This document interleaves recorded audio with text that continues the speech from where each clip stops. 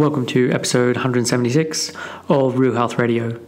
You can find the links talked about as part of this episode at the show notes, which is www.7, so the word all spelled out, seven-health.com/176.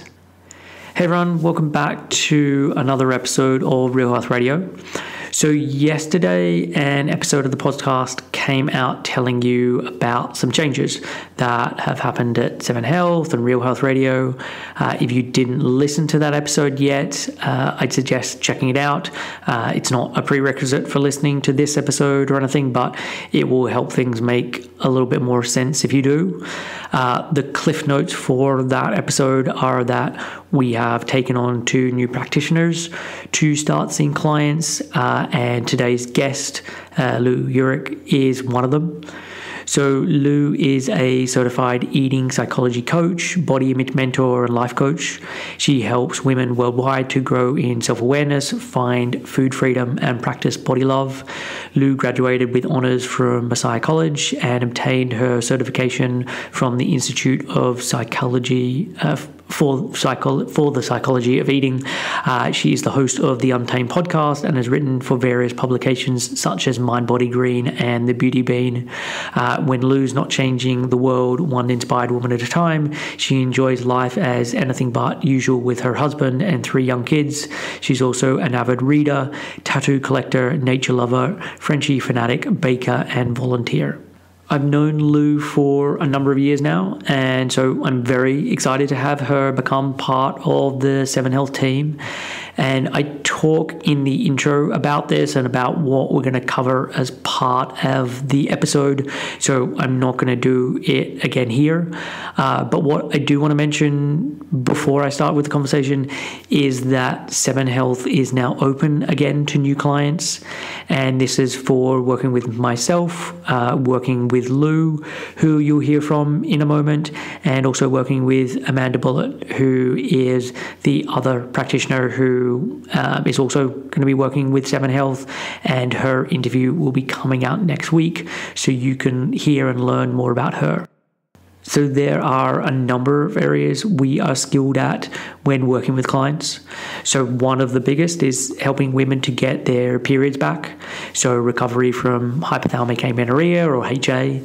And this is often a result of undereating and overexercising, and is almost always coupled with body dissatisfaction and fear of gaining weight. So the work with these kind of clients, as it is with really all clients, is a mix of understanding physiology and how to support the body, but also being compassionate and understanding psychology and uncovering the whys behind clients' behavior and figuring out how to change this. And we also work to help clients who are on the disordered eating and eating disorder spectrum.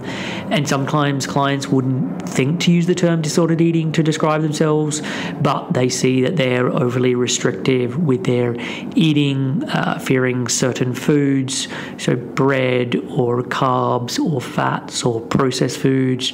They feel compelled to exercise excessively and struggle to stop. Or find themselves feeling out of control around food and binging. And with these clients, there are symptoms that are common or commonly occurring. So water retention, always cold, poor digestion, peeing all the time, especially at night, no periods or really bad PMS symptoms, low energy, poor sleep, low thyroid. There's also common mental and emotional symptoms that can go alongside all this. So a compulsion to exercise, fear of certain foods, anxiety, low mood or depression, poor body image, fear of weight gain, that kind of thing. And with these clients, it's using the same mix of understanding science and compassion to help them recover. And at 7 Health, we believe that full recovery is possible. And I've had many clients who've had multiple stays at inpatient facilities where nothing worked, get to a place where they're now fully recovered. The final area is helping clients transition out of dieting and learning to listen to their body. So they've had years or decades of dieting and nothing's worked. So they know it's a failed endeavor, but they're just struggling to work out what to do instead. So what do they do without dieting? How do they listen to their body? What should they eat? They're just really confused. And with this work, it's often a combination of intuitive eating, a non-diet approach, nutritional understanding, and being able to guide clients toward listening to their own body. And it's this combination of things that helps them put an end to the dieting habits and to truly know how to nourish and look after their body.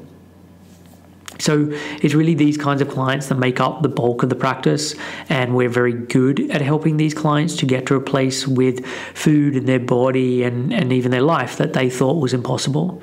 So if any of these scenarios sound like you and you'd like help, then please get in contact.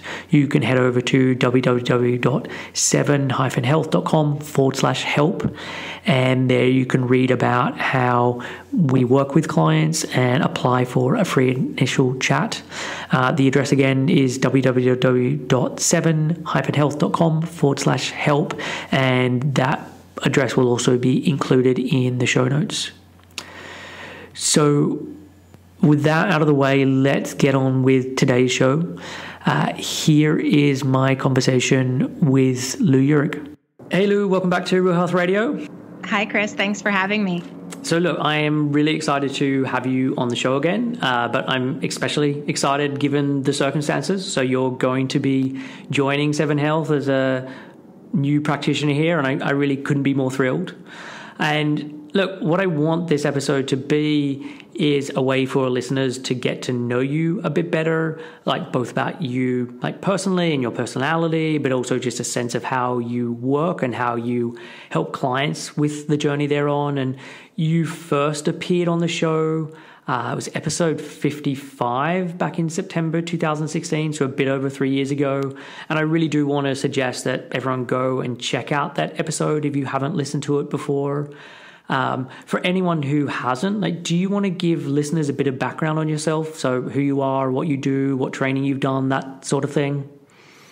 Sure. I'm Lou Uhrich. I'm a certified eating psychology coach, body image mentor, and life coach. And my training is in eating psychology. And there is a mindful nutrition side of that training as well that I got from the Institute from the Psychology of Eating years ago now, about 5 years ago. And that's where my training is from, but I have a lot of lived experience before that. And of course, after that, the best training has been my practice. I opened up my own coaching practice under the name Lou Eats because I am Lou and I'm proud to eat, which is something I couldn't always say about myself also because my last name is the hardest thing to spell or pronounce depending on, if you are hearing it pronounced, you'll never spell it right. And if you see it spelled, you'll never pronounce it right. So Eats was easier. Anyway, but I opened my own practice and have gotten the best and most experience in training. Obviously, you could probably agree on the job, working one-on-one with women and just having a diverse range of clients in circumstances and life situations. But some of you listening are probably going to want to know, well, what even got me into this line of work? And I'll just tell you all right now, this was not my plan. I graduated from college with a degree in accounting. I passed my test. I was a certified public accountant. Crunching numbers was my thing. Coaching was never something I even considered back when I was in school, but life has a way of changing things. And as you'll hear in the previous episode, I think, Chris, you said it was episode 55. Yeah. I know I shared some of my history then, but I really grew up loving life, my body, food. And when I say loving, I don't mean the dynamic relationship I have with my body and food now, but I didn't hate it. And there's something to be said for that in this world and in this time when diet culture and beauty ideals weigh so heavily, especially on women and young girls. And so I say especially, but not exclusively, women and young girls and those who identify as women. But that was my experience, was like, hey, everything's fine here. I was the biggest of all of my friends. I towered over boys and girls alike most of my life. And that was just what was normal for me. I lived in a family that encouraged us to be active and to be creative and to really get into whatever it was that made us come alive. And so for some of my siblings, that was sports. And for others, it was more artsy endeavors. But my parents really didn't pass judgments on our bodies or our activity or the way that we ate. And my grandmother, especially, who has since passed, was just so amazing at instilling a love of food and family tradition and pleasure, but also, nutrition and nourishment in the way that she cooked and served all of us.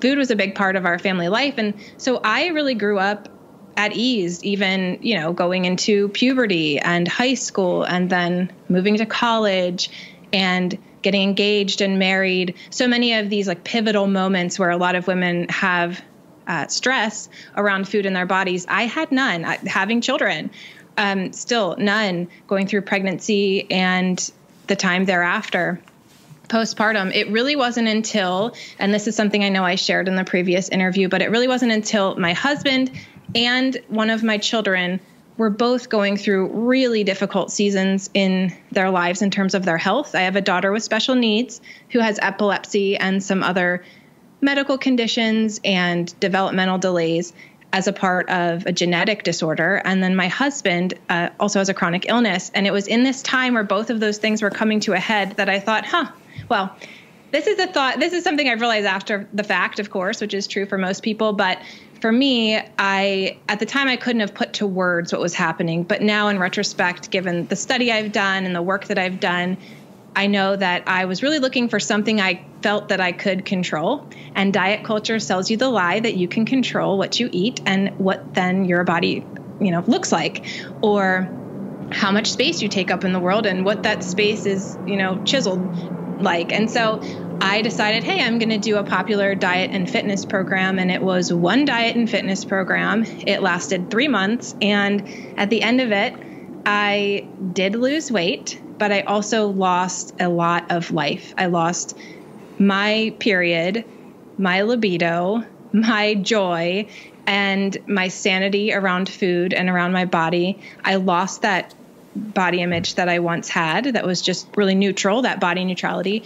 And I lost a lot of things, and I developed binge eating disorder and really struggled then for a couple years in something I'd never struggled with before.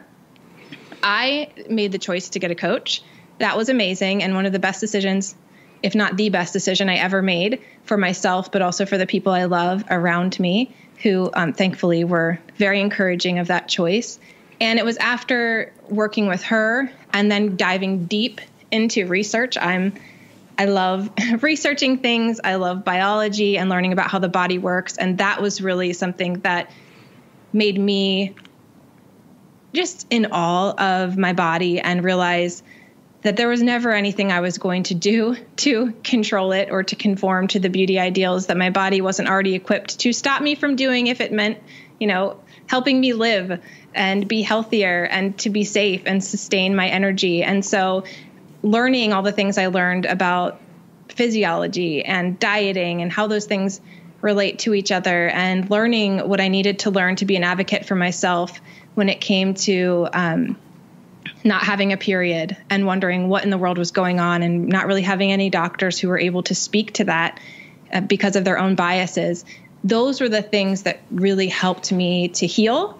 And then after that, I thought, hey, I couldn't even believe, my eyes were open to how many women struggle and how different their struggles all are, but how, there is this thread of commonality between our bodies and what they're designed to do and what they're designed not to do and how they help us to live. And it intrigued me so much. I wanted to study it more, and I loved the change and the transformation of my life so much that I wanted to share it with others. And so I got the certifications I needed and the training I needed and the experience I needed to go out and open my own practice. Wow. So look, I would recommend that people, as Lou's made reference to, check out the first episode, because we go through her story in much more detail. So what I want to try and do now is just ask questions and go through bits that we maybe didn't cover in that first episode. So when all of this was going on, how old were your kids at the time? I didn't even have all three of them yet. Okay. So, but my family is built, as you know, Chris, through adoption and birth. So we had one adopted daughter and our birth daughter at the time, and they were very young. I'm going to say, I don't know, maybe 2 or 3. Okay. And my son was not here yet. He was a hope in our hearts. We had applied to adopt again, but we're waiting. So yeah, that's when everything started coming to a head. Right. And part of the reason I'm asking was just like, did they remember when this was all going on with you and you were exercising more, or they were just too young to really be able to put any of that into context?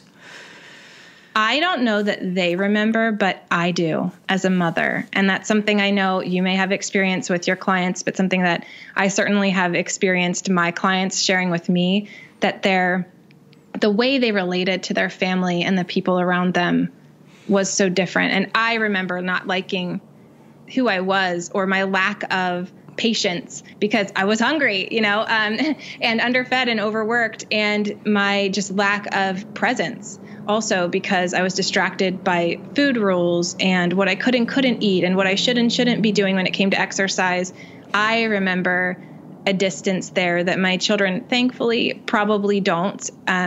But yeah, I don't think that they would recall it at all. Okay. And with the training, so was it the eating psychology that you did first? Because I know you've done that, and then you've done some like life coaching as well. So what was the order of those things? Yeah,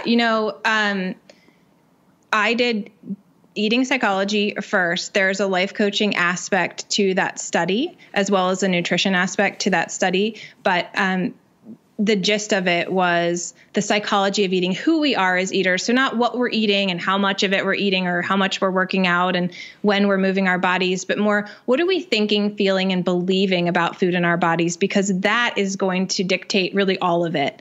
And so understanding who we are and how we process and see the world and show up in it is really important to healing food and body relationships. So that's where I started. The life coach thing could have happened through practice because, as again, working with women around food and body brings up so many other things. Usually food and body issues, struggles, complications don't happen in a vacuum. While there can be some, genetic predisposition or often like trauma can perpetuate some disordered behaviors around food and body, there's just a whole lot of other like life stressors and simple things that can get in the way and say, and then we go, oh, hey, I'll control this. Sort of like my story. It was, my husband's illness and my child's diagnosis that really sent me going, well, what can I control? And again, that was at a time when I really valued the idea of control, and where someone was selling me this lie that I could control those things. And so I did it. And so I see that a lot, that life stuff really drives people towards this food and body control and scrutiny because it's something to distract or something to numb or even something to be familiar with. Like we know how to be frustrated at ourselves for like eating a donut off plan. And that shame feels really familiar. Whereas the shame or frustration in our personal relationships or in our job or in our family life or in our living environment might be harder to deal with because it's new and it's unfamiliar and it takes creativity and experimentation and time to process through those hardships. And so we'll kind of just channel it all into something we've been told we can/should be doing. And that was my experience, but it's also the experience of so many of my clients. So life coaching really came naturally because I realized that's what I was doing a lot is like, oh, okay. So you say you're feeling this way around food at this time. Interesting. Well, what was going on, in your world? Oh, okay. So your, colleague at work was really pawning off a lot of things on you, and how did you handle, and then we get into this whole idea of like, oh, actually my job's not working for me and I'm numbing out with food, or I'm numbing out with restriction. And so the life coaching showed up because it's just a part of the coaching experience for me and my one-on-ones, for sure. Nice. And what was the gap between you doing the eating psychology and then you doing that life coaching? Like if there had been a longer amount of time, do you think you would have thought, hang on, I just maybe don't need this? Yeah, I think I needed, personally, being 100% honest, I knew in my own life that, obviously, in retrospect, I discovered that in my own life, it was the life situations, the things happening around me that led to my disordered relationship with food and body, that led me to diet and over exercise. And we know that 1 in 4 dieters is going to develop an eating disorder. So I know that now. I didn't know that then. And that's all it took for me. First time diet, there I went.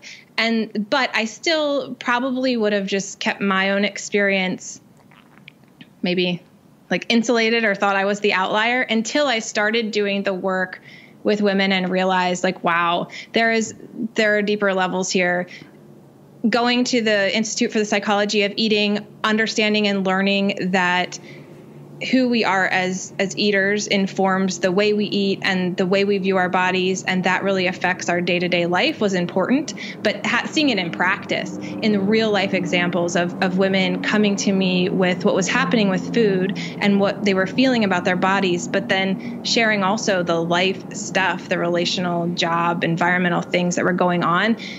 That's when it all clicked for me. Like, yeah, this is a life thing. This is, there's so much more to it here. And that's where I spend a lot of my time. Yeah. No, and I remember when we were chatting about this during one of our conversations, like the actual food nutrition piece is such a small component of what you and I work on with clients. It's everything else that is really then having an impact on that. And it's true. Like what I work on and do with clients now in no way resembles what I thought I was going to be doing when I first started studying.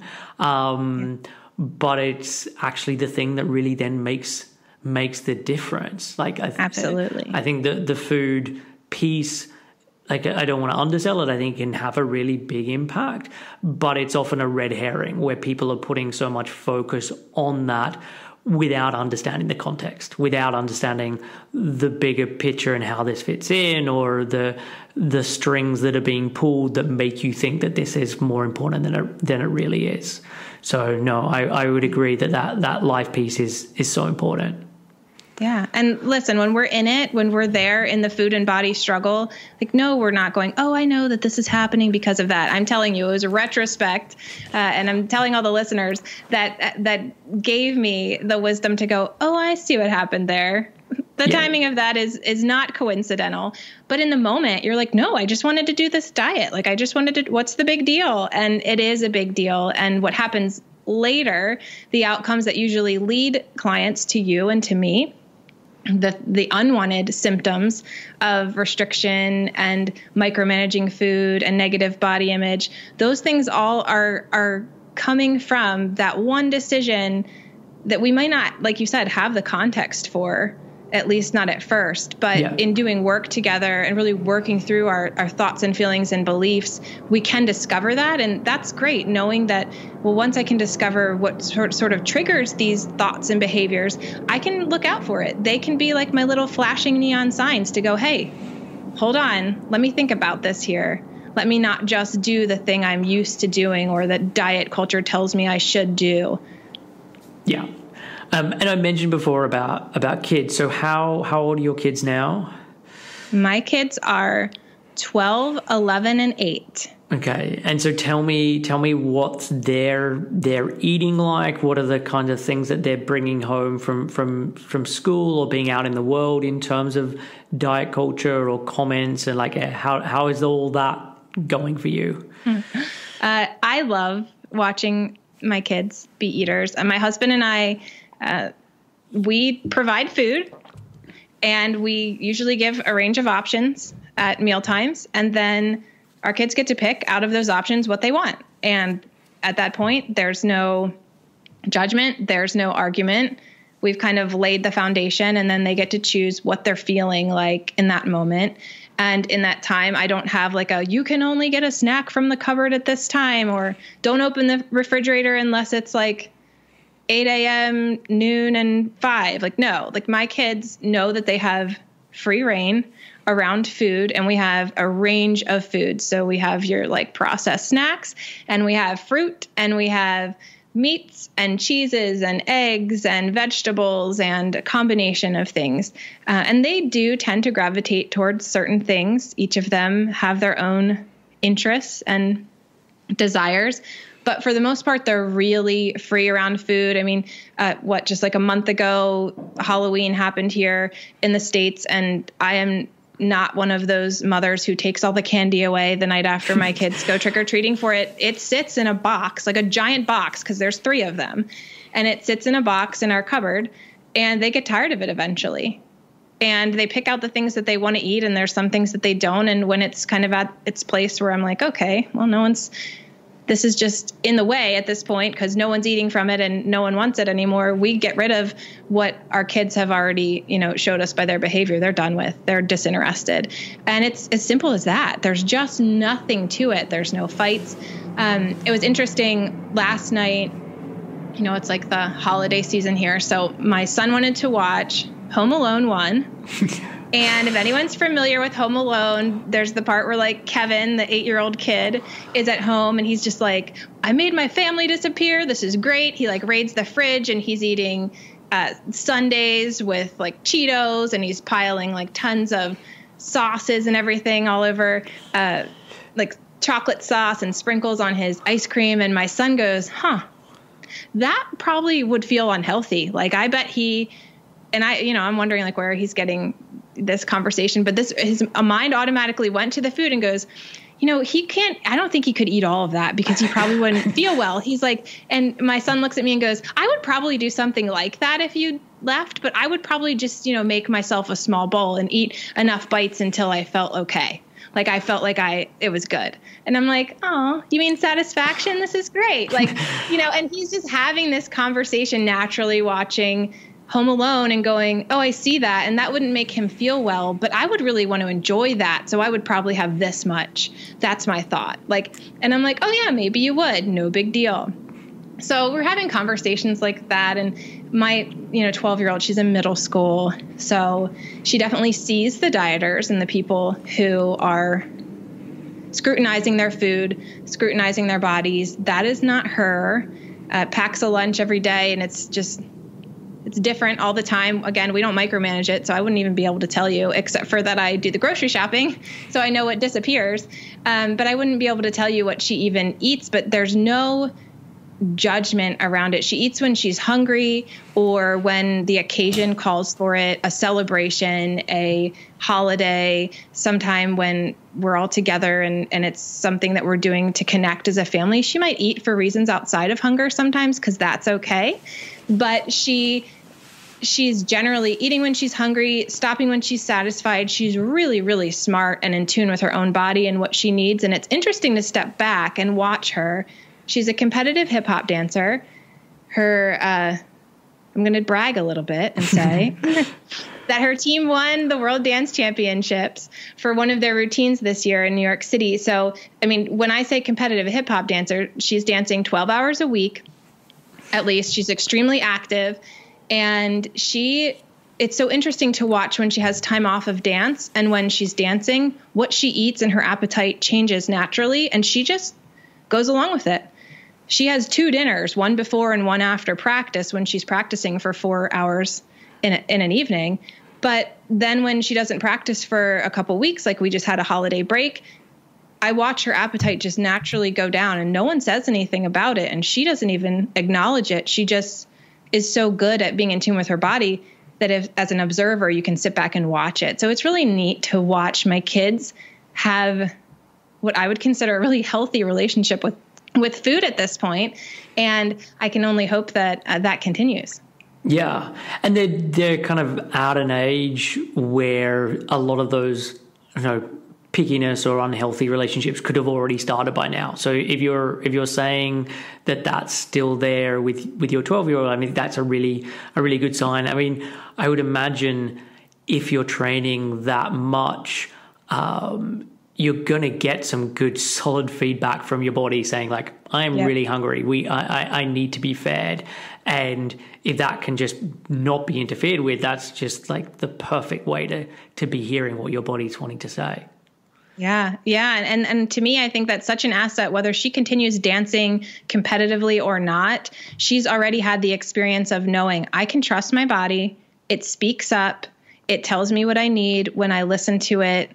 I have the energy I need, the mental awareness that I need to pick up choreography or to do my schoolwork. She's learning all of that just by lived experience now, which is really wonderful. And she is hearing me talking to my clients, speaking about my work. It's something that I love so much. So it's always coming up. I'm telling my family, hey, I read this article, or talking to my husband about something I've discovered or this question somebody asked me and how I'm responding to it. And so we're always having conversations about food and body in our house. This is my work. It's what I do and it's what I love. So I'm pretty passionate about it. So it's neat to kind of hear how they're just picking up on that. And then it's creating just beliefs and ideals in their mind that I think are really beautiful. And that I hope that they continue, because I'm not in control of what my kids think and believe. And that's the truth.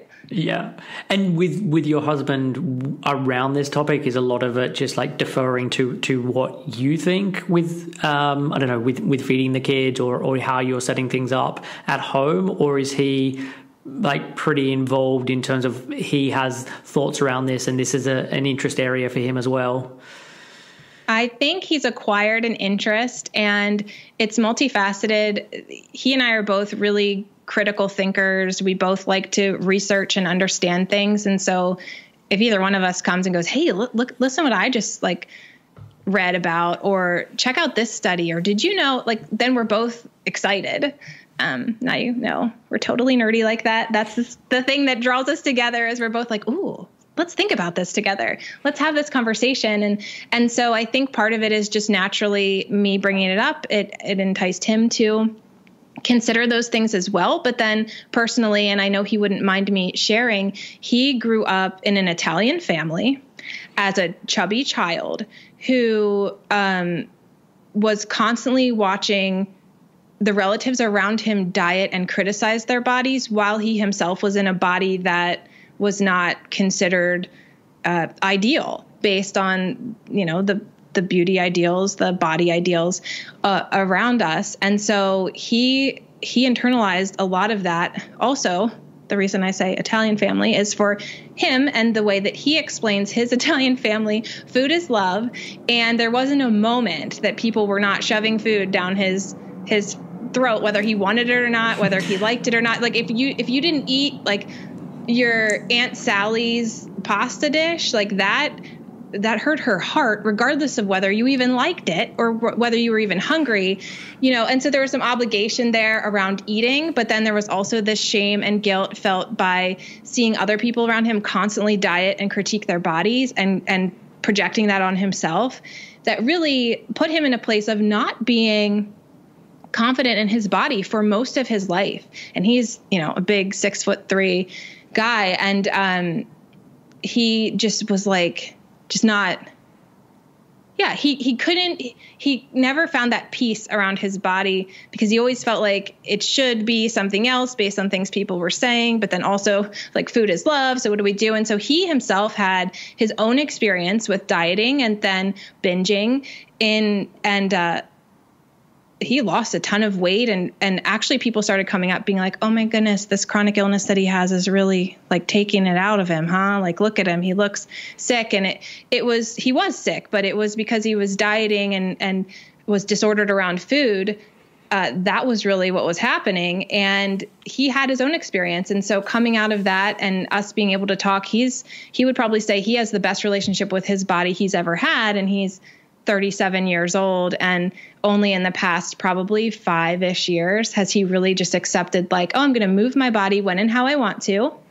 and I'm going to eat in a way that makes me feel and function my best based on my priorities and my access. And I'm going to enjoy my life instead of trying to look the part in order to be able to enjoy my life. So yeah, he is fully on board, but I'm probably more of the geeky one when it comes to always bringing it up, always having something new to talk about, being like, hey, listen to what I'm reading in this book, or things like that. That's me on this topic, but he's definitely a healthy participant for sure. Right. And so was he going through his recovery, or I don't know if that's the right label for it, but going through his journey of getting to that better place at a similar point that you were, or he saw you get better and that was like, okay, right, this is something that I can deal with, and so now I'm going to have my shot?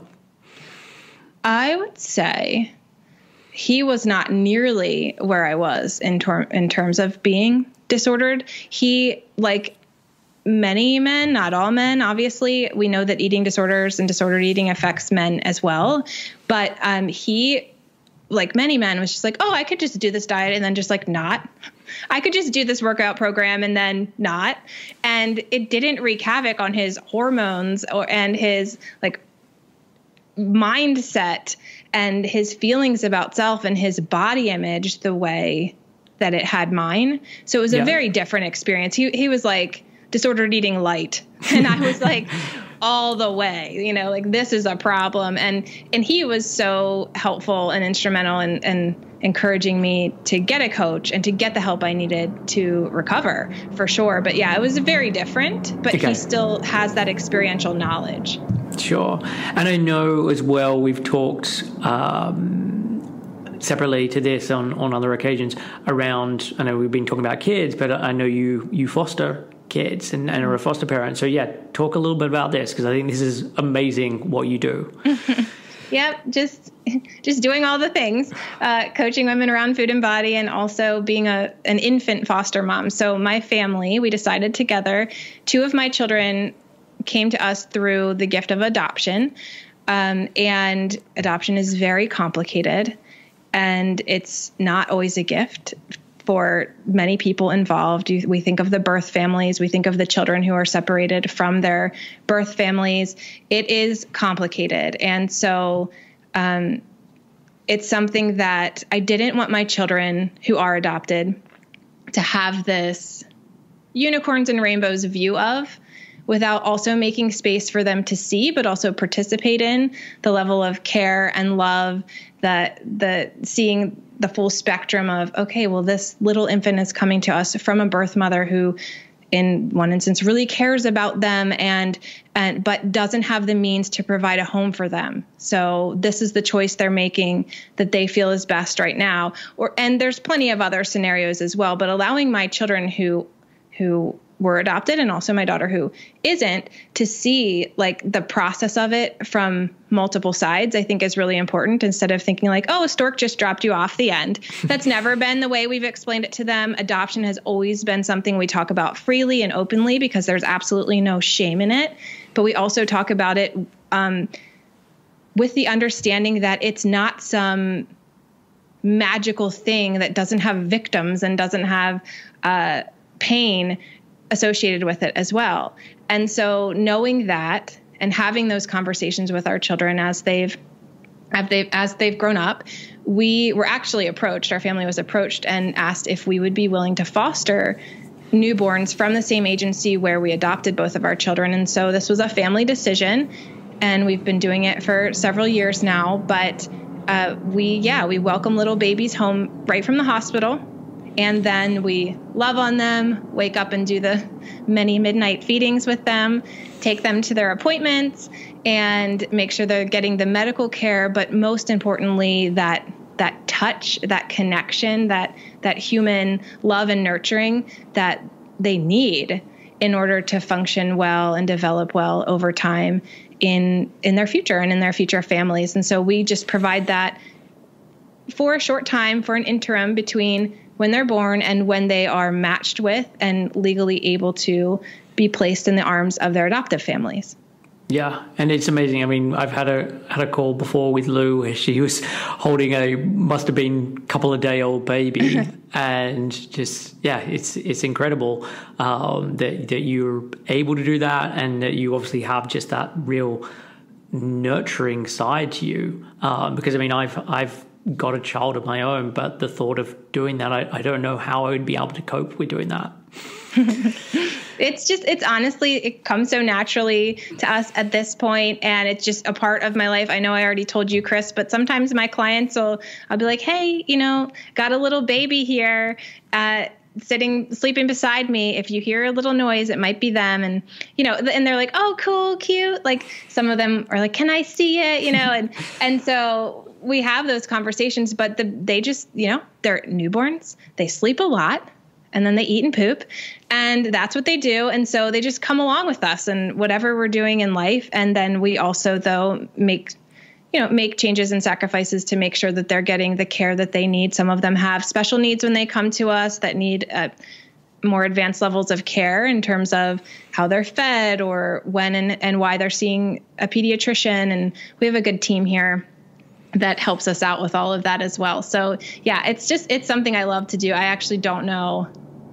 I don't ever want to stop. Like I can't even imagine a place or time in my life where I'd be like, oh, sorry, too full, can't foster infants, because it's just something so wonderful to do, not just for the baby, certainly not just for, or even mainly for the adoptive family, even though adoptive families are awesome. But also when you think of the birth families and the choices and the sacrifices that they're making, and knowing that that children have a place to go while they make these really just impossible decisions is something that I love being a part of. Yeah. No, as I said, I think it's amazing work that you're doing. So look, I want to spend a bit of time just going through some different aspects of the work that we do and get your take on things, or how you bring certain things up with clients, or how you work on certain aspects with clients.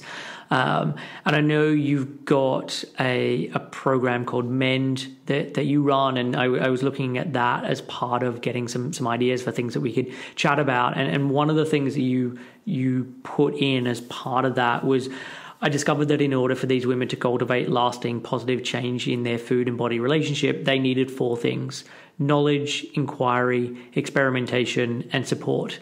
So I want to just go through each of those and what that entails when you're working with clients, and how that is facilitated when you're working with clients. So in terms of the knowledge piece, what are you referring to when you say knowledge? Sure. And the way it looks in my 10-week program is a little different than the way it looks and comes across in my one-to-one coaching. But the knowledge piece is really just the understanding of not just the nutrition, like you and I talked about, maybe not even mainly the nutrition side of things, the calories in and out, the macro and micronutrients and all of that, but also understanding how the body works under the, on dieting. I was going to say famine, but I want to be clear, like, it doesn't matter if it's real or perceived, your body will react the same, whether you are the one like saying, oh no, I'm not going to eat now because like this diet says no, or whether there's actually food scarcity. So understanding what happens to the body in times of not having enough energy input and then excessive energy output, let's say through overexercise, or just understanding like what's happening to their hormones, or why their libido might feel like it's, gone off and run away forever, and what is happening in their bodies. But also then I love talking about what's happening in their mind and giving them the understanding around that inner critic voice and that naysayer, or the one who's like, oh, you have to look smaller, eat less, do this, that voice, and kind of knowing like what that is and how to respond to it. And then how also to encourage intuition to take center stage in their minds and in their self-talk, and what that looks like and feels like. So there's this knowledge component of understanding the way the body works, the way the mind works, the way our feelings and emotions contribute to our behaviors and our ideas around food and body, that I think is just really useful. But also even getting clear with them of like, okay, well, what brought you here? Like, what brought you to this place with food and body? And let's talk about that. Let's talk about the culture and that environment, but let's also talk about your family environment or the community around you and the things that contributed to these root ideas you have around food and body that have then made their way to the surface and created fruit that's unwanted. Because most of the time when women come to me to either be in my program or to do one-to-one coaching, it's because there's these unwanted symptoms, behaviors, feelings that keep coming up again and again, and they want to fix that.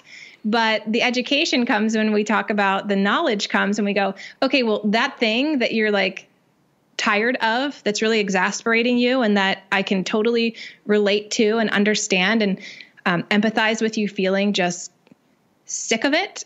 I hear you and I see that, but that's actually just the fruit of all these other things over here. And once we can talk about that and I can help my clients to kind of peel back the layers in their own lives and circumstances that are all so unique, that's where the knowledge component comes in. So there's the personal knowledge, but then there's also just like the general knowledge that I share. Yeah. And in terms of the more, I don't know, educational knowledge, are there certain resources that you really like where you're like, I tend to recommend this a lot to people because this just feels like it can be so helpful? Oh, listen, this is embarrassing. No, it's not embarrassing at all. But I'm not just blowing smoke, but I do often refer women to your podcast if they're podcast listeners, because you have such a wide range of experts on. And even in my program, I don't even think you know this, but definitely linked up to both of your podcast episodes about the Minnesota starvation experiment. Okay. So I'm sending them, and I love talking about that with my clients because it's really great to hear them start thinking critically and being like, oh, okay. So like, clearly I'm doing this. If they were feeding these guys, whatever it was, 1,500 some calories, and I'm advised this on my Fitness Pal, well, okay, this is making sense, you know? So I love to see those eye-opening experiences in my clients' lives when they're just given information. Certainly the book, Intuitive Eating. Am I allowed to swear on this podcast? You can swear as much as you like. Okay. Yay. But no, the Fuck It Diet, Caroline Dooner. I love her book, Virgie Tovar, and You Have the Right to Remain Fat. There's so many different resources I could list, and I'm going to embarrass myself by not listing all of the ones that I feel that I should and naming all of the people that I think I should. But yeah, I love, and I say this often, I love being a curator of information and resources for my clients, and then they can go and pick out what works best for them. Because like if someone never listens to a podcast, they're probably not going to get into some of your episodes, but they might get into an article about the same topic or a book. And so I really go with where my clients want and refer them to those resources. But I'm certainly teaching about intuitive eating as one of the main focuses of the work that I do, but I make it easier to digest, I'll say. I love the book. The book is so full of information. I recommend it to everyone. And at the same time, I think it can be really hard to digest and put into process for somebody who's right in the thick of dieting, pathological dieting, disordered eating, and eating disorders. And so I try to just take it down to like the base level and explain it in really common terms and connect in that way to the principles. And I also try to make room for those red flags of like, hey, and this could turn into a diet really quickly. So here's the things not to do, or here's the things to be cautious of or be aware of, and sharing that. So certainly intuitive eating, I am a big proponent of health at every size and practicing movement and eating in ways that help you feel and function well, no matter your body size, for the quality of life, but knowing too the social justice side of that, where access and opportunity and oppression play into the way we feel in our bodies, the way our bodies function and operate, and what we can do about all of that. So yeah, there's a whole slew of things that I will share with my clients, but I really base it in my one-to-one.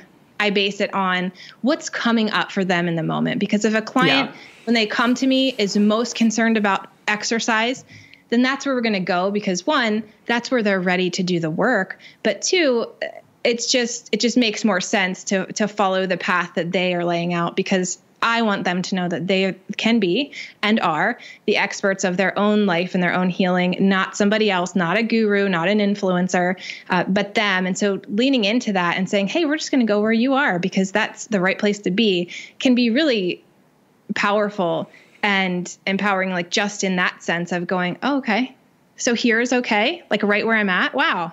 I don't have to bend over backwards or jump to this point or that point in order to pursue my healing. I can start right here. So when in my one-to-ones, I tend to go where the client has the most energy, where they're feeling like they most want to do the work. In my program, it's laid out pretty systematically. I talk about self-compassion and my clients' foundations and future self. So it's kind of like where they've been, where they are, and where they want to go in their relationship with food and body. And then we get into intuitive eating and atypical eating experiences. So how are you an intuitive eater around the holidays, or when you're going out to eat all the time, or at picnics, or what's intuitive drinking and what does that look like?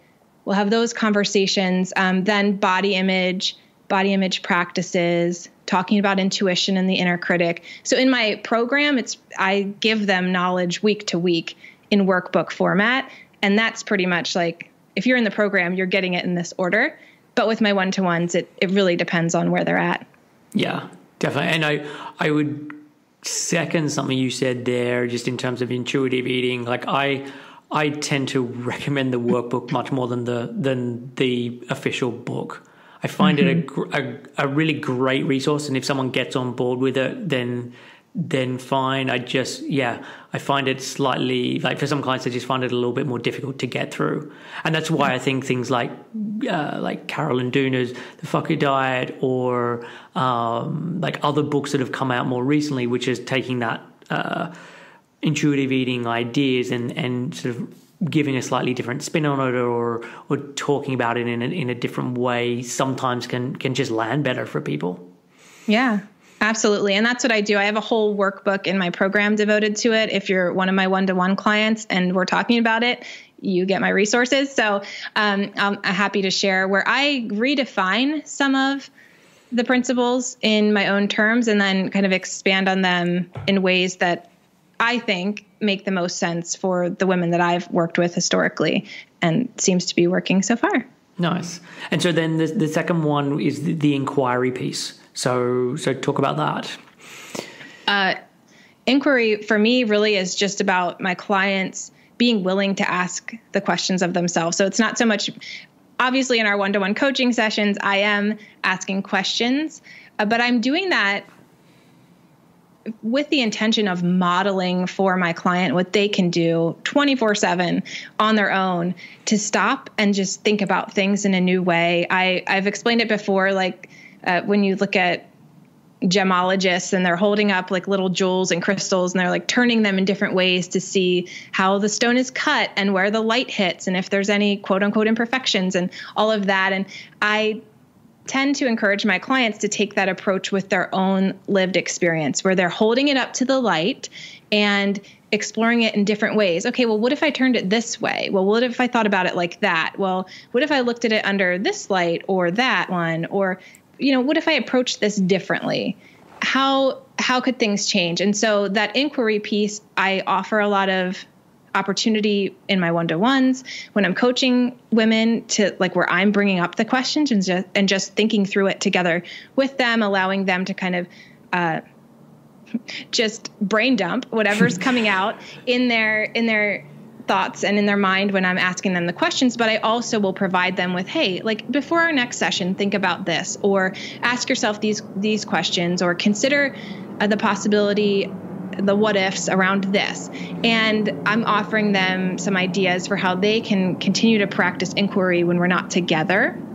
In my program, I have questionnaires and lists of questions for them to ask themselves in just about every one of my lessons. So they get that written out too. But I think being able to ask questions and not just take our first thoughts or someone else's, first initial advice to us, or what we see in a newsletter or on Facebook and social media, or what we read in an article as just like, oh, yep, this applies to me. But really being able to inspect it and being able to relax into the idea that we don't have to be certain and know it all.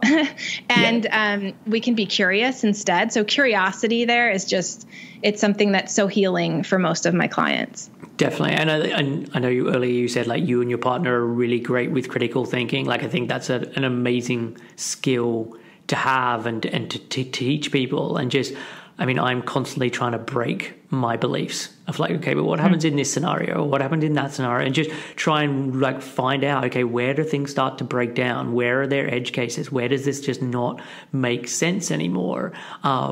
Just because otherwise it's too easy to just make assumptions and get locked into fixed ways of seeing the world. And so, just constantly trying to challenge things, because more often than not, the first thoughts that come to mind are incorrect, and they're just habitual thoughts, and they're just what we've been trained to be thinking. And especially if the area we're working with people on is kind of escaping diet culture and escaping thoughts around food and how their body should look and all of those different things, often the first thing that comes to mind isn't pointing towards the fact that it's correct, and that's why it's come up. It's more just a reflection of, okay, what are you most exposed to, or what have you thought of the most historically throughout your life?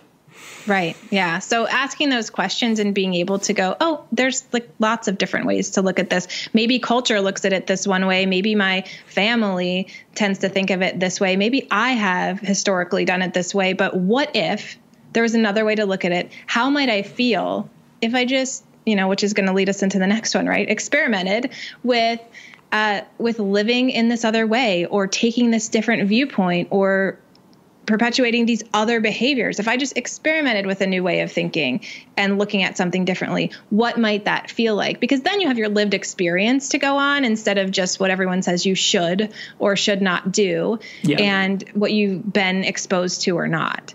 Yeah, definitely. And it's, I really enjoy getting into philosophy and starting to look at all the things that people have wrestled with over time, and how we used to think about things. I think becoming exposed to that, you can see how much thought has changed. And for an individual, they can be like, okay, maybe I can see my thoughts changing like that over time. Yeah, I'll often explain it to my clients like, hey, do you remember when you used to wear like bell bottoms, or like wide leg jeans, or, whatever the style was years ago? And then I'll be like, remember that? That was so cool. Like we thought it would never end. And then here we are in the tightest jeans that money can buy. Like that's the style now, is the skinny jean, quote unquote skinny jean. And like, why do you think that changed? Did your preferences just change, or did society dictate? Did the fashion industry dictate that your preferences changed? And like, how is that happening in other areas of your life? Even if you can look at it as something that we all can experience, right? Fashion, then even home design and decor, things like that. There's a lot of really basic, simple things that we all experience that we don't place as much judgment around, where our preferences and tastes have changed because there's influences outside of us who are dictating that those preferences and tastes change. And if we can see it in certain areas of our life, then it's quite simple to be able to apply that to these other areas of our life where maybe there's more resistance, but at least we can see the possibility there that, maybe everything people are telling me isn't for my own good. Maybe it's to line their pockets. Maybe they are an industry that makes billions of dollars for themselves, not me and not my well-being. What would that look like if I just started being more critical around, thinking more critically around the choices I made and why I'm making them? Yeah, definitely. And it's interesting you bring up the fashion one, because I now live out in the countryside, and I'm trying to think how long I've been out here. I don't know, 6 years, 7 years, somewhere along those lines.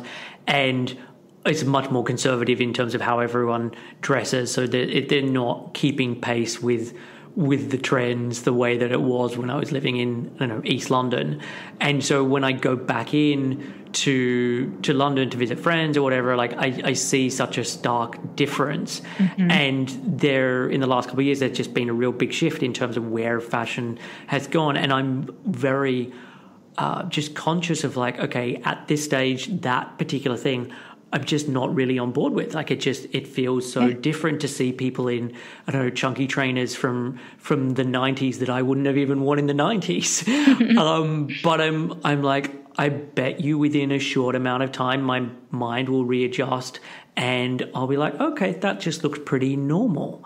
And it just is what you're seeing more of becomes the norm. The same way I probably thought about when I was seeing people getting into wearing incredibly tight jeans, which hadn't been in fashion for a really long time. And then they just became the norm. So yeah, it's just been interesting recently because I've seen such a change, and I'm almost watching it as a spectator because I haven't been participating because of where I live, and just my taste and interest in fashion is way less than it used to be.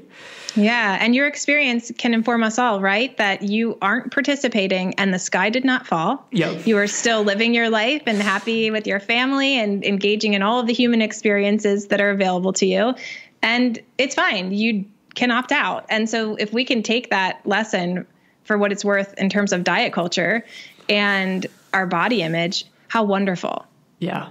And so what about then the experimentation piece? And you have experimentation, and then in brackets you've got tools and practices. So talk about how that looks when working with clients. Right. So it really does kind of stem from the inquiry and the asking questions and the thinking critically. And then we go, okay, so like if I've always done it this way because I thought I should, or because that's what I've acquired from the culture or the community around me, what if I approach this a different way? What if there was another way to look at my body or another way to engage with food? Okay, well, let's just try it. So experimentation is really just giving ourselves opportunity to live in ways outside of the ways we've been trained, or the ways that we've thought were right or healthy or good.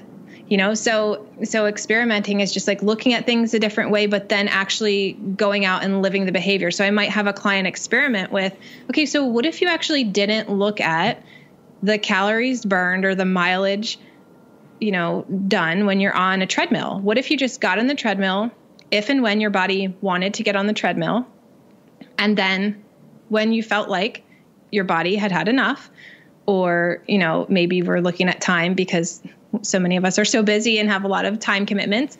What if you just stopped? And what if we didn't look at the calories burned or the distance gone? What if you stopped using like quantifiers for exercise? What might that feel like? What might that open up for you? Maybe you realize you actually don't want to be on the treadmill and you want to go to a yoga class instead, or you don't actually want to be inside lifting weights. You want to go for a walk outdoors. But you'll never know that unless you experiment with letting go of doing things the way that you have been and seeing what else is out there. And the same can be said around food, or, around the way that we view our body. So like, what if we experimented with saying something kind to ourselves in the mirror, following up, a negative thought or comment? What if we experimented with questioning the judgments we're having about our body and asking where they came from? So I really just have a lot of different tools and opportunities for my clients to go into their lived experience in their very unique and personal life. So I base a lot of it on what we're actually talking about in our sessions and what's really going on for them, so that we can make it effective in their life. Because if I just had these like tools that weren't personal, then it's not going to hit home for everyone. But in their real life, we'll experiment with doing things differently. And often it's the things that there's been disorder, judgment, fear, frustration around. And we'll say, hey, what if now we've looked at it in a different way. So what if we live it out in a different way? Let's come back with some feedback. What were those experiences like once you experimented? Okay, how did you feel? What were the thoughts that you were having? What can we do from this? What information did that give to us that we can then apply to the next thing we do? So it's really also learning that like we don't have to get things quote unquote right. I'm definitely a practitioner who doesn't even believe. I'm a human who doesn't even believe so much in certainty or rightness as much as our lived experience and evolving and transforming. And so I'm just opening up that curiosity and that possibility to my clients too, and saying, what if there wasn't a right, but there was a good for you right now? or a best choice for you right now, or the next right thing for you to do, but not right overall, right forever, right in perpetuity. Like, we're never going to change. That's impossible. We're humans. We're living, breathing organisms. And so it's really just going, okay, well, what else is there here that I haven't explored? What else could I do? Yeah. And I think the thing that I take from that is it's not even about those individual experiments. It's more learning the meta skill of being able to pay attention and notice how you feel when certain changes are made, and becoming okay, as you said, with uncertainty, but being like just curious and being like, let's try this thing out, or let's try that thing out, and it not having to be like the goal isn't that I get it right this time. It's like that I take something from this that I can learn. So it might be I do this and I discover actually that thing just really doesn't work for me at all.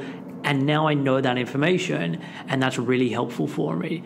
And so, yeah, for me, this component is just part of the bigger picture of just having someone better understand who they are as a person, and how to kind of explore and navigate the world, where like, I was listening to a podcast recently, and it was a guy called Mo Gaudat. I think it's on the How to Fail podcast by Elizabeth Day.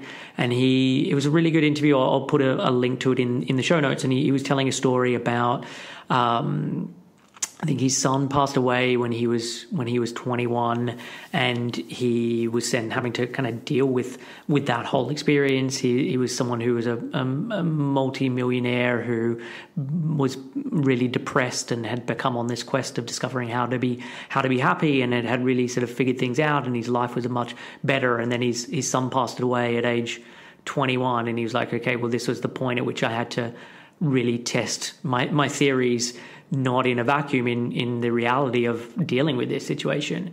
But he talked about his son being a huge video game player, and just monumentally better than he was at video games. And he was talking to his son, and he was like, oh, do you know how to get through here, or do you know how to finish this episode? And his son was just like, the point of playing the game isn't to finish it, it's to like enjoy playing the game. It's to like find all the little different things in here, and how to discover that other thing over there. And I just think it's a really good sort of metaphor for this as well, of like, it's not about like, how do I don't know, hack things and maximize it to the nth degree. It's like, okay, how do I open things up and just really enjoy things to its fullest? Yeah, I love that. It's a really good analogy. I may or may not be a closeted gamer myself and just beat Zelda, the new Zelda for Nintendo. And I was disappointed. And a friend of mine asked me why. And I'm like, because I didn't know once you beat it, you like couldn't go back in and like you were just sharing, like explore all the things and like do all the little discoveries and get all the points and find all the seashells. And this was me being like, oh, it's done too soon. I missed the experience for that final objective. And that is so true. And just so representative of diet culture and the experience of so many of our clients, isn't it? That they're like going after what they think they're going to get on the other end of eating, quote unquote, right, or having the right body. And again, I'm saying that in quotes, but this idea that their life is on the other side of eating in a certain way, looking a certain way, being a certain way, when really life is happening right now. And we have the potential to miss out on so much if we're not here to embrace it. Yeah. And the thing is, for most people, they will never get to the place that they want to get to with the dieting, whatever. But for a lot of clients that I've worked with, they actually have. And then they're just like, this is not how I thought it was going to turn out. Like, there's just a complete hollowness to the victory where they're like, but there was meant to be more than this. Like, this isn't what I was really after. I was after all of these other things that I thought would happen as a result of it. And that can be just so crushing because there's been so much effort put in to reach a destination that they never thought or they hoped that they would get to. And then it just not fulfilling them in the way that they thought it would. Yeah. And I want to say something before we get too far ahead. You and I, as practitioners, are sitting here talking about, like experimentation and like doing things a different way and just try it out. And it can sound like to the listener, oh yeah, well, they're making it sound really easy, but it's super hard. And so just to say, Chris and I, I'm sure I'm speaking for you because I already know how you feel, but we both know it's much easier to say, oh, just experiment and go off course and like don't conform. It's easier to say that than it is to do that in lived experience. But it still is so rewarding. And that's where the support piece comes in that you, I'm sure we're going to ask me about next in this lineup of like knowledge, inquiry, experimentation, and support. Having a coach, having somebody there to support you through it is what's really so helpful. A partner, a friend, but certainly if there's a practitioner that you trust and hire to walk you through it, because it does feel lonely sometimes and it is isolating at times to experiment with going against the grain of this diet culture, these beauty ideals, this industry that's everywhere that is telling you the way you should be and what they can supposedly do to help you get there. It's difficult. And we have our own family relationships and experiences personally that play into that as well, not just culturally. And so just hear me when I say, lovely Real Health Radio listeners, that it's not as easy to experiment as we might be making it sound, but it is rewarding and it is so helpful in healing your relationship with food and body. And that's where support comes in, because having somebody in your corner to like listen and understand when things are hard and be able to even give you pointers and ideas for how to be compassionate with yourself and even with others around you when things do get difficult, when you're experimenting with new ways of eating and moving and being in your body is it's just such an asset. Yeah. And no, look, I'm going to 100% agree with you and echo what you said there. If it's sounding like we're making this out to be like a really easy endeavor, like I'm completely understand that it is not. And so, yeah, if it sounds slightly flippant and just experiment, like that's not how I see it. And that's just not how it typically pans out for people. And it's, in terms of the support piece, it's like working on, okay, cool, where do we start with this? What can you do? What may feel challenging, but you're like, you know what, I think I can do this. And that's going to be different for different people. They're going to do it at different paces. We're going to have to find different ways of being able to approach it, because for one person, what feels like the next logical step for someone else is a complete no-go, and we have to find some other workaround as part of it. So yeah, no, I'm in complete agreement. I mean, is there anything else on the support side? I know you started to touch on it there. Is there anything else on the support side you want to add? Definitely what I already said. Having a coach or a practitioner in your corner is great. Access, opportunity, finances all play into that. And so that's not something that's accessible to every person all the time, but there are so many online communities that are available. I run one called Mend. That's not the same as my program. I run a free Facebook community where I do live training sometimes. I'll share podcasts or quotes or ideas and answer questions. There's so many other free communities out there for health at every size and body neutrality and acceptance, intuitive eating. There's a lot of spaces to go on social media and a lot of resources that you can get, like this podcast, where you can feel less alone by hearing the same conversations that you're having or the same ideas that you're exploring, shared by someone else, shared by professionals and other people just like you who are going through similar experiences. So the coaching, the community, I think both of those things are really important. I do also talk to my clients about, and this again, like you said, it's different for everyone and it happens in each person's own time, but I do also talk to them about getting, support where they're at, whether it's confiding in a close friend or a partner or a family member, somebody who is there, like, that they can sit across from and look at and touch and see in this tangible way that they could trust with how they're feeling and what they're experiencing, and that they could ask to, encourage them or just sit with them when they're going through something difficult as it relates to food and or body or beyond. And having that personal support is also really important. But there's something out there for everybody, and there's access in one way or another for most people to get some sort of support and some sort of help. Yeah. And in terms of the personal support piece you just touched on there, in terms of having someone that you can talk to and touch and feel, and I get the impression that your partner was that for you, but did you have other friends or family that really filled that role? And how was it for you when you opened up about your own struggles and where you were at?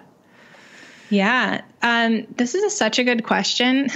And if my friends are listening, they're going to be like, I remember that. So I went through this time when, yes, absolutely, Ken, my husband, is just amazing. And he was my biggest support through my healing process. And he was the first and only person that I really opened up with at first and was like, hey, like, this is actually not okay. And I'm super like feeling messed up here.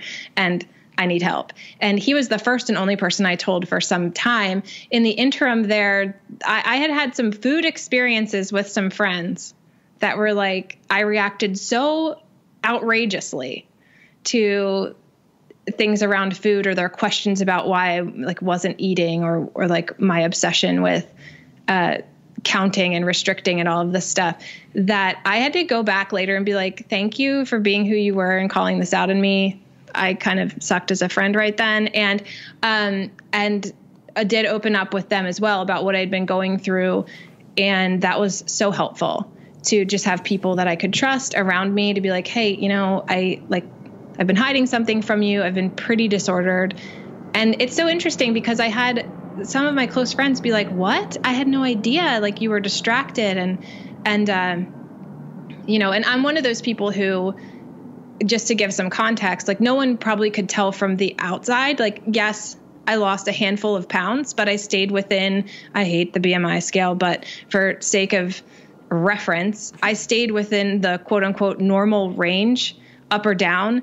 And so for my doctors, they were like, you're fine. You can't possibly have hypothalamic amenorrhea. Like, you're in a normal BMI. For my friends, they were like, oh, maybe your body kind of changed, but not that much. No one could from the outside could just see that I was struggling as much as I was. Yeah. And that it was taking up so much of my life. And so that was probably part of what kind of let it fly under the radar for those who weren't living with me day to day, like my husband, and didn't see me in some really just outrageous situations with food, but, or with my body. But like my friends, they didn't see me crying on my bed being like, I can't run like 13 miles, but I have to because I ran 12 last week. And like these weird obsessions I had with doing more and being faster and burning more calories and all this. They didn't see any of that.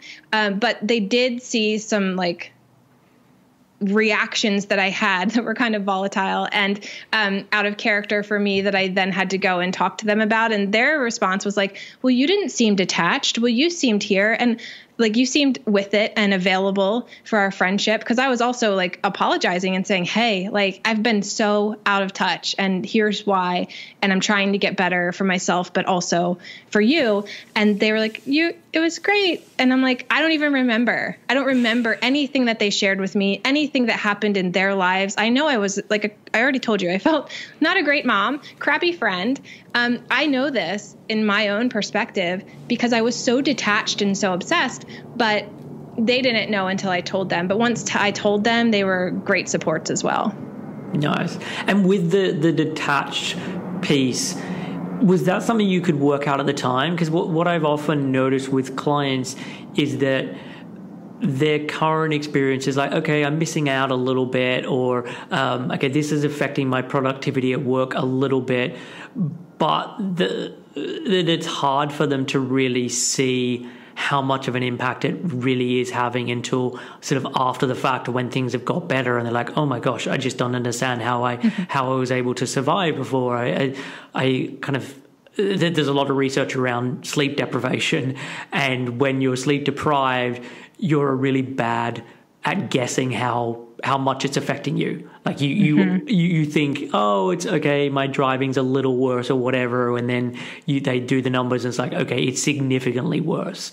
And that's often the sense I have when working with clients. It's not always the case, but it's often that in the recovery phase or when they get better, it becomes so glaring to them how much of a deficit they are in, and deficit in terms of just so many areas of their life. Yeah, that's my experience with most of my clients as well. And I will say also for myself, in my own experience, it really was, I mean, I knew there were things that I felt I was more easily frustrated. I wanted to control, like once you start controlling one thing, it's kind of like the way you do one thing is the way you do everything. Once I started controlling food and my exercise, then I wanted to control a whole bunch of other things as well. And when things felt out of control, I felt afraid. And I couldn't have articulated that at the time, but I noticed just this extreme difference certainly in my connection with my partner, and then in the way that I related to my children, and just the capacity I had to be patient and loving and understanding when you're not hungry. It's like so much better. So that was good. And even just the way that I related to my friends and could be really, truly present in the conversations we were having or in the moments we were sharing, instead of being preoccupied with, oh my gosh, but can I eat this food that's on the table in front of this really like beautiful friend who's sharing with me what's really happening, in her life and in her heart about something. I was distracted by, oh my gosh, am I going to eat that? Why is that person pouring me another glass of wine? I can't have that, instead of being present with them. And so I wouldn't have said that I noticed it because I was going through the motions. And I think that's the case for so many of our clients, is like, but I'm still going and hanging out with my friends. I'm just, not eating the food or drinking the drinks. And I'm still going to show up and be a part of that just after I go to my, gym session today, because I can't possibly miss it. So there's this idea that like, but I'm still there. I'm still participating, but you're giving everyone and everything around you, including yourself, like what's left, like your reserve, instead of being there and being fully present. And that's only something I realized after I had healed. And I was like, oh, okay. Yeah. Yeah. And I think this touches on something else, which is like finding purpose or understanding what is really important in life, and how much the dieting or the over-exercising or all of the other components just then get in the way of all of that. And I've had this happen with many clients, and I don't know what your experience was like, but you get to a place where you're like, I don't even know who I am anymore. And I'm really struggling, because it's like, if I don't have this part of my identity, or if I don't have this X number of hours being filled up every day by this, it's like, what do I do with that time? And how should I be spending that time? Because I just don't really know what is interesting anymore. Yeah, absolutely. Life gets really small in a way that almost feels normal, because everyone else's life who's dieting and like really bought in to diet culture and fitness sensationalism, I'll say, is there. They're all there too. So it can feel really small, but yet you might not notice, because suddenly you just become the person at your job who's like really into fitness, or who eats really healthy, and that becomes your identity. And so you have identities in this like really small sphere of food and body that are hard to let go of, certainly as you're healing. But it also distracts you from like, wait, but I don't want to be the person who eats, supposedly quote unquote healthy at the office lunch table. Like, I want to be the person who's building my own business, or developing this new software, or making this difference when it comes to social justice, or, whatever your passions are. That you lose sight of that, but you're getting something out of the smaller things. You're getting this positive reinforcement for this really small life that's sort of been built around dieting and over-exercising and all of those things, and your identity's there, that sometimes you can forget for a moment, like, oh, yeah, this isn't actually what I see my whole life being. Like, I don't, I don't want to get to the end of my life and people remember me as the fit one in the office. I want to have made an impact. And okay, so what is that impact and how can we start working towards that today?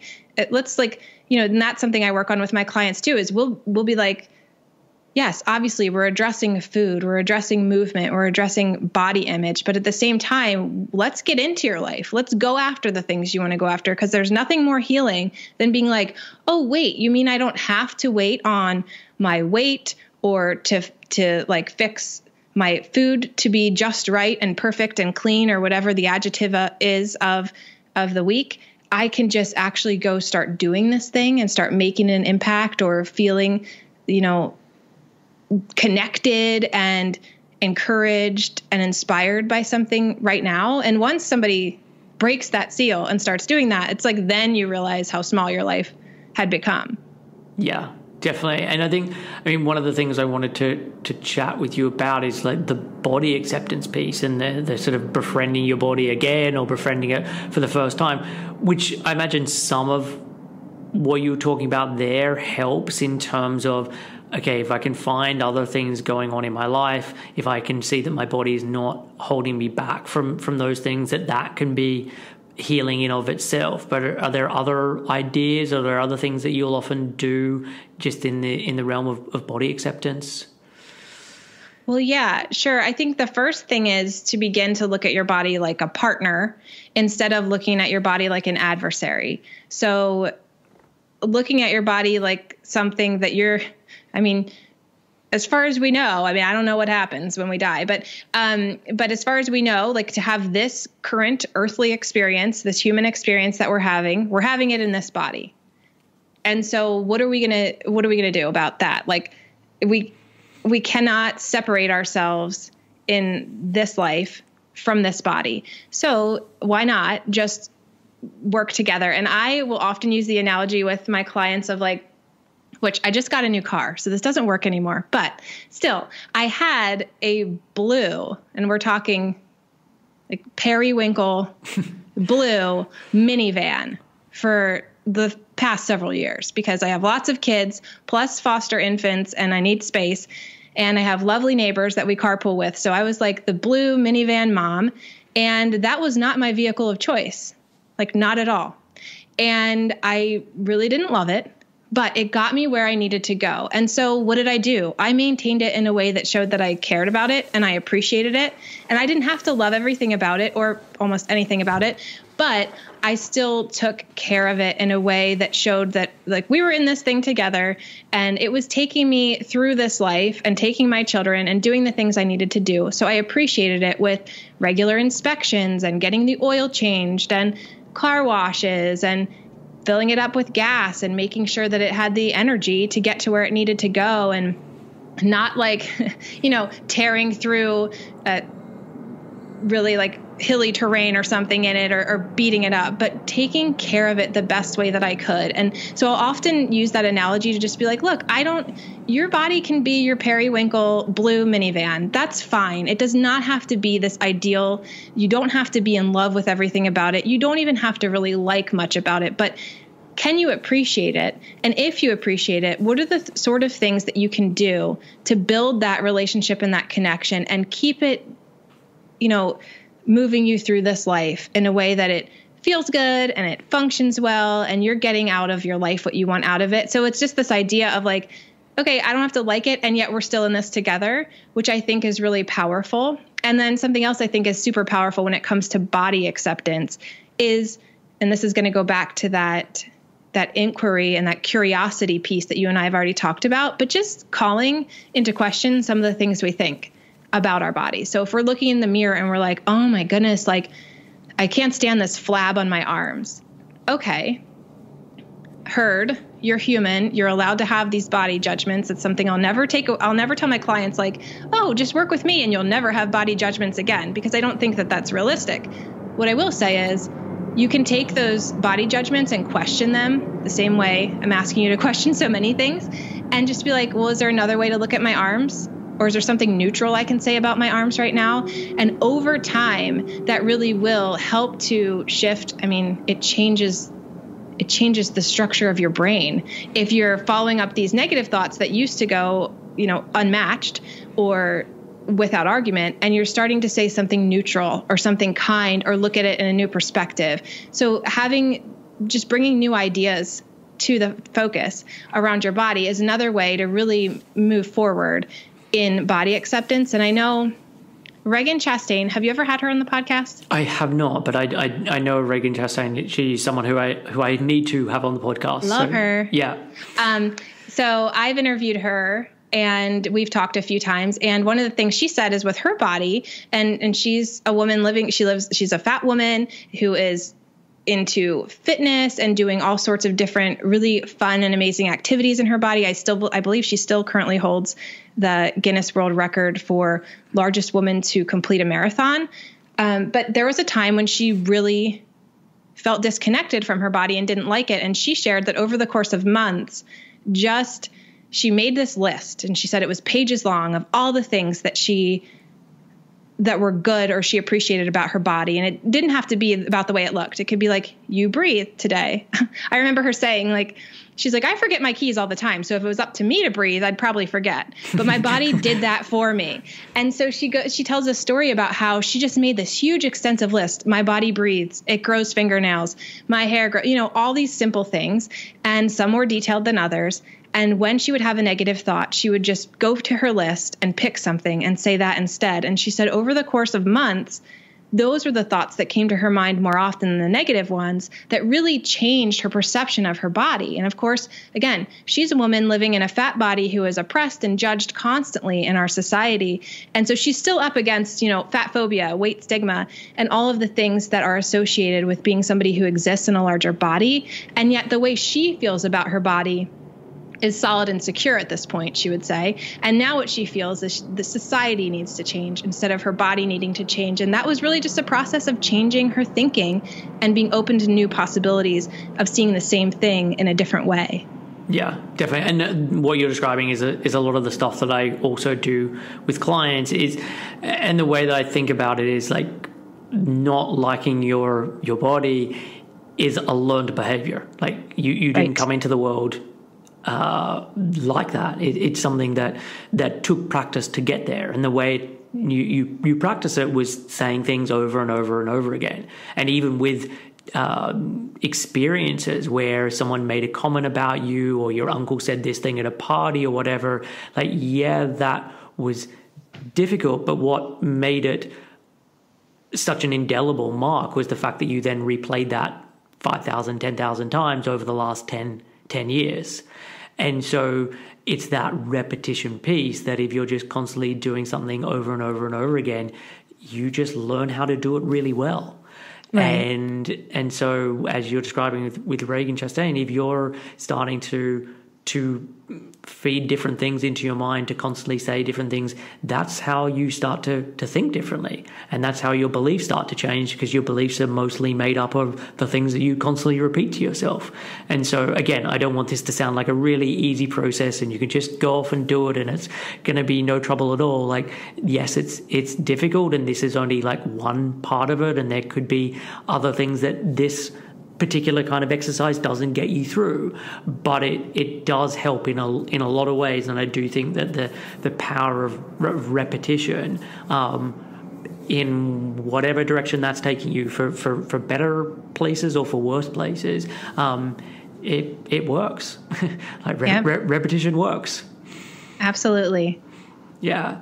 And so the other part I wanted to talk about was just the social justice component, because I know that that's something that's kind of a big part of the work that you do. So yeah, maybe just talk a little bit about that and how you bring it into the work that you do with clients, if that happens with some clients, with all clients.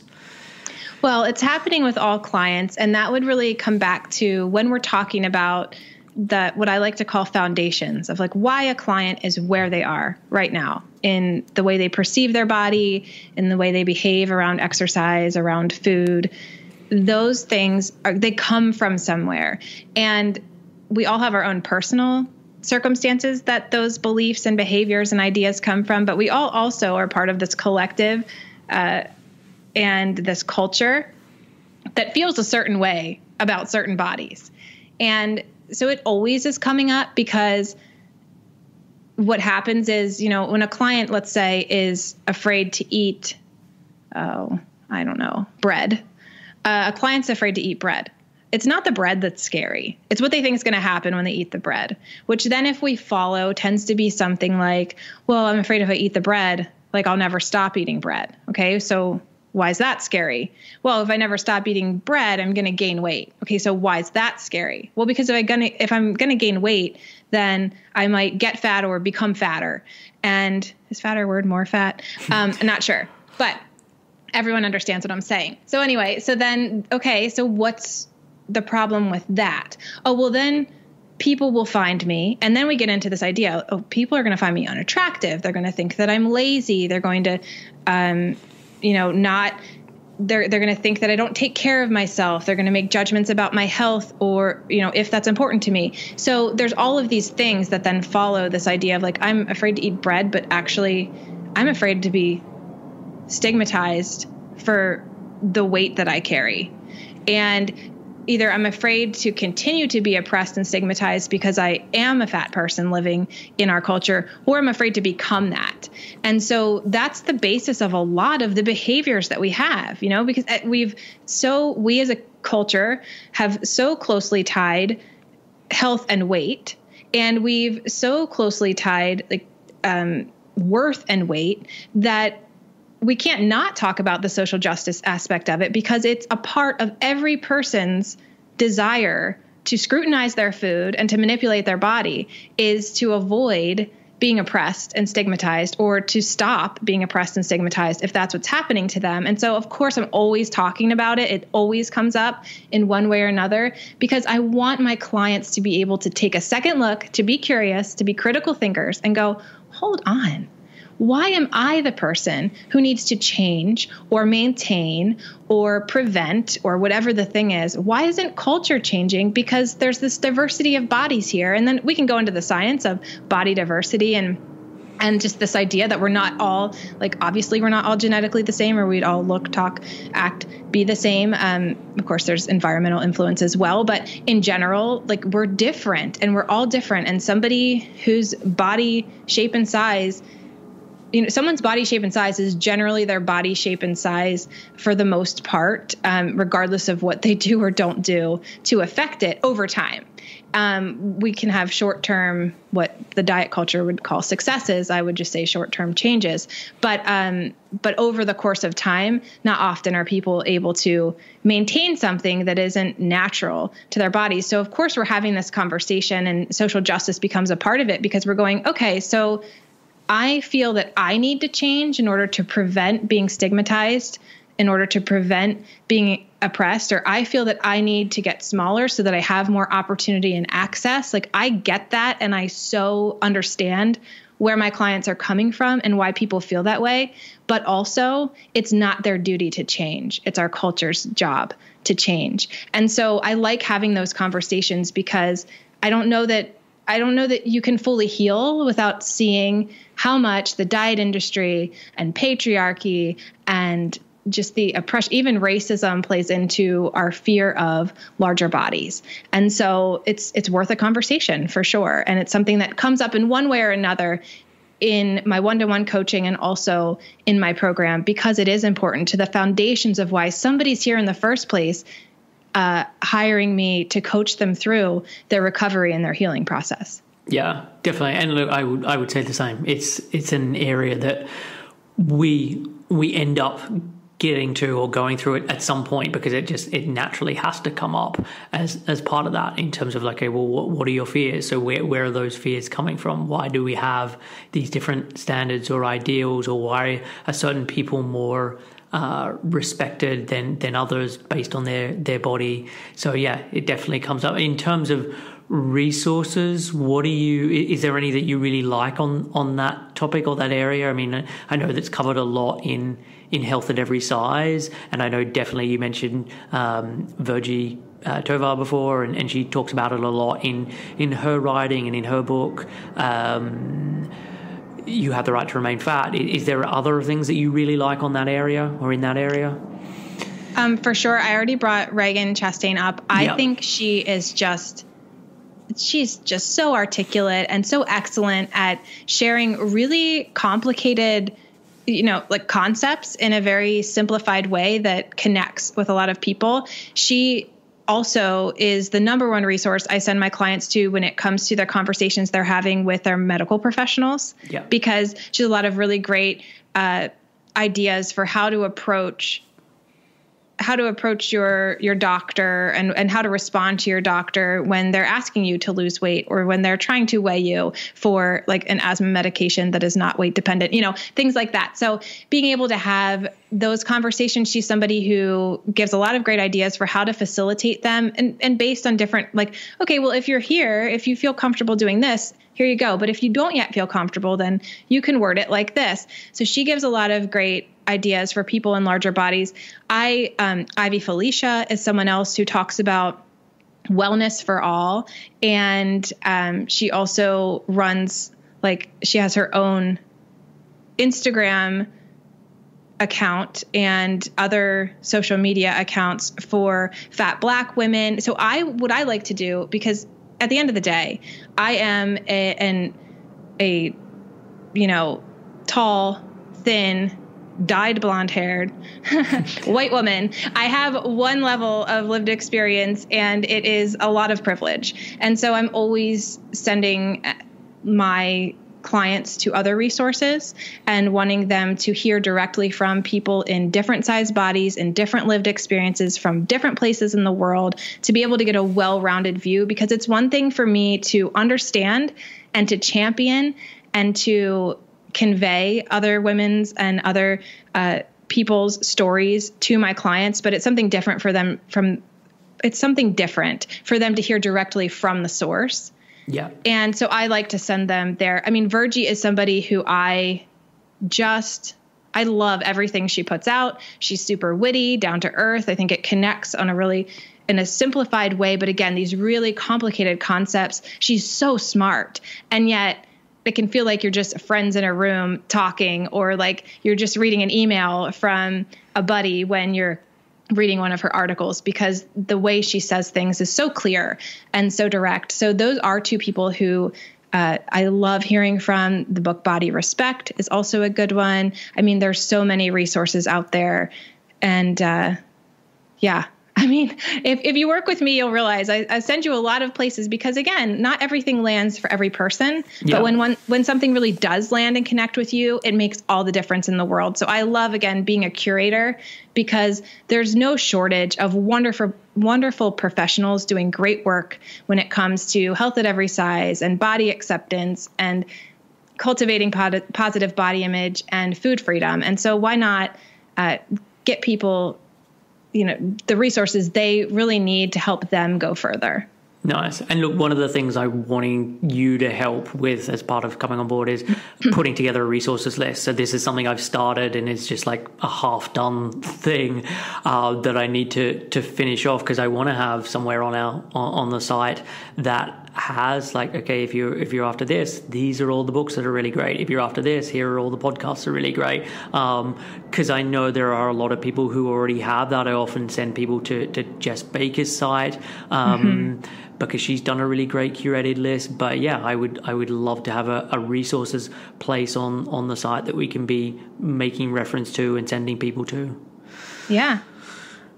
So look, I'm conscious of time, and so the final thing I just want to ask is, like, obviously you applied and you're now going to be working with Seven Health in terms of seeing clients and as a practitioner and contributing to the content side of things as well. So I guess what attracted you to the position to apply? Well, you already know some of this, but for your listeners, it's multifaceted. One, you and I already had a rapport, a friendship long before you were looking to bring somebody on. So I trust you. I love your work. I share your work with my clients regularly. I listen to the podcast, and you're somebody that I respect, which, I respect all people, but it can't be said that I'd want to work with all practitioners in this field, because I think there's a lot of people who maybe do the marketing really well, but then their coaching isn't all that great, or they're not all that wise to the full spectrum of moving parts and pieces to helping someone heal their relationship to food and body. And so not all coaches, not all practitioners, not all nutritionists are alike. And you are somebody that I have always respected. And so I would say, and the opportunity to work with you. The other thing that for people who are listening that already know me, you'll know, I don't love the idea of building my own empire. I know for some people that's really exciting as an entrepreneur. They're like, yes. For me, it's been a means to an end. What I love doing is having really great conversations like we're having right now. And so podcasting is great. Interviewing is wonderful.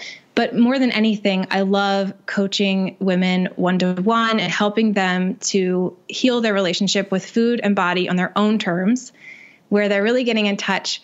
They're being compassionate with themselves. They become more self-aware. I just love watching women evolve in this way that's so empowering and life-changing. And that's what I love to do. So the social media, the building the business, the marketing, for me has always been a means to an end. And as you know, Chris, since the beginning of this year, I've been exploring possibilities of what it would look like to just be able to do the end part that I love and that I know I do well without having to do so much of the other stuff. And I've explored a few of those options.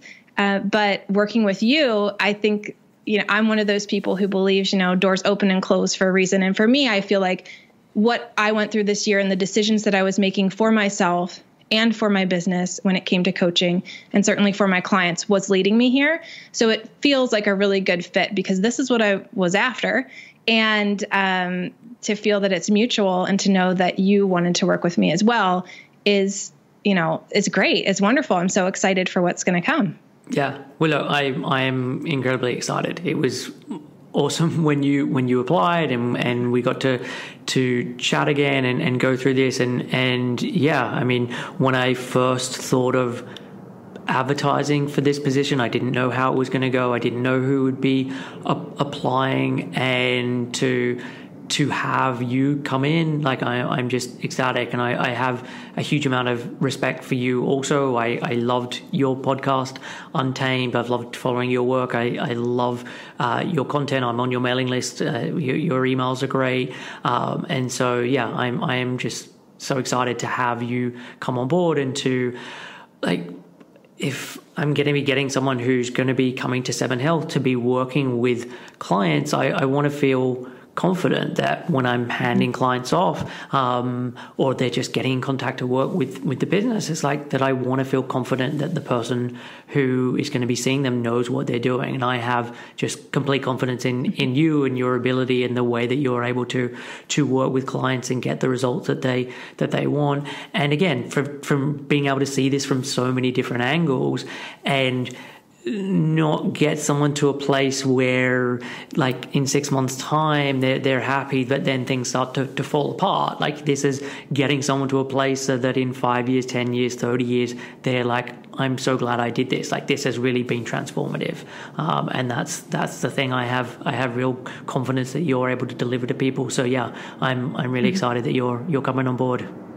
Thank you. Yeah, that's what I always say. I'm always like, I want you to never need to hire me again, because you've become such an expert of your own body and of the way of your relationship with food and your relationship to the world around you, that you don't need me. I mean, check in, because I love keeping in contact with all my clients. And I love hearing, their updates. But yeah, the whole point is I'm really guiding you to learn how to do these things for yourself. Inquiry, experimentation, that curiosity. Yes, I have ideas and I have a ton of professional and personal experience to offer. But at the end of the day, it's teaching you, like we've talked about already, Chris, it's teaching a skill set so that our clients can take what we've taught and apply it to the ups and downs and all the changes that life has to bring long after we've been working together. Yeah. No, I completely agree. Well, look, this has been wonderful. It's great having you back on the podcast. It's great having you now be part of 7 Health, and the listeners are going to start to hear more from you over the coming months and years. Yay. I'm excited. Thank you. Awesome. We'll speak to you soon. Awesome. Bye. So that is it for this week's show. As I mentioned at the top, 7 Health is again taking on new clients. If you're interested in working together or finding out more, you can head over to www.7, so the word all spelled out, seven-health.com/help. And that's it for this week. Next week, I'll be back with a new interview. It'll be an interview with Amanda Bullitt, who is the other practitioner who's going to be starting with 7 Health. Enjoy your week, and I will catch you then. Thanks for listening to Real Health Radio. If you are interested in more details, you can find them at the 7 Health website. That's www.7, health.com.